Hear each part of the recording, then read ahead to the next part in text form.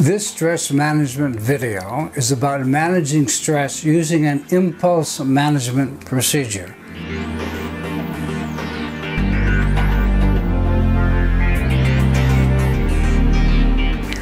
George Burns, the late American entertainer, who passed on at 100, is quoted in the opening of my Live Without Stress book.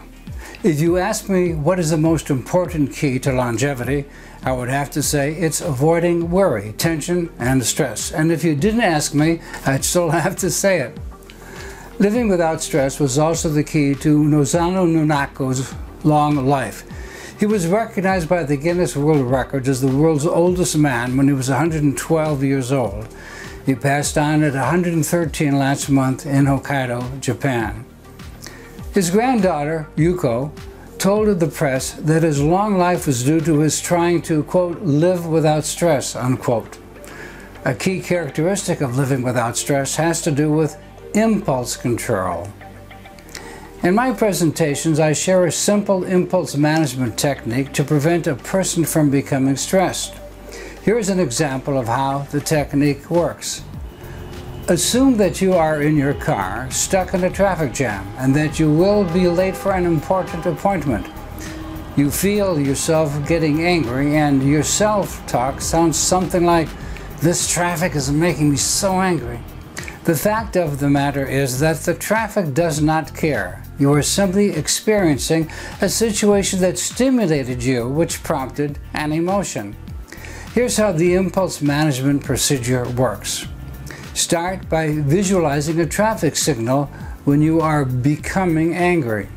Visualize the red in the traffic signal for you to stop and immediately take a breath as if gasping. It is impossible to gasp with a closed mouth. Take a deep gasp a second time and notice that your jaw drops open and your tongue drops to the bottom of your mouth.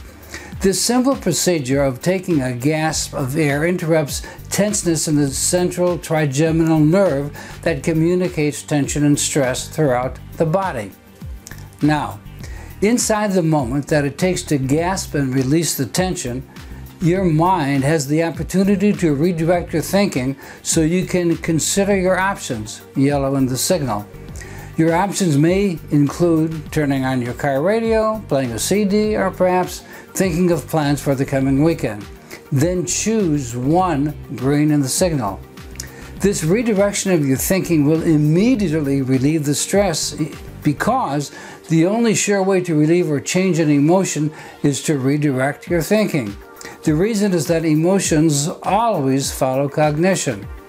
If you have a tendency to get angry, learning this procedure through repeated practice will not only reduce the number of times you become angry, but will also reduce the intensity of your anger. This moment just before the emotion takes over, before we become emotionally hijacked, is when we have an opportunity to choose a response.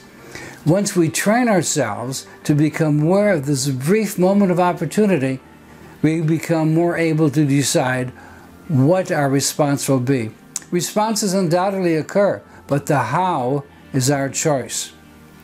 A fundamental understanding of this technique leads you to understand that you never have to feel like a victim because you always have the choice of responding to any stimulation, any urge, or to any situation you cannot control. So here's a tip. Practice this impulse management procedure a few times to have it become habitual. If you like to have a card or a poster of this procedure, visit the shop at withoutstress.com. More insightful tips on how to manage stress and other topics are at withoutstress.com. If you're interested for presentation information, visit marvinmarshall.com.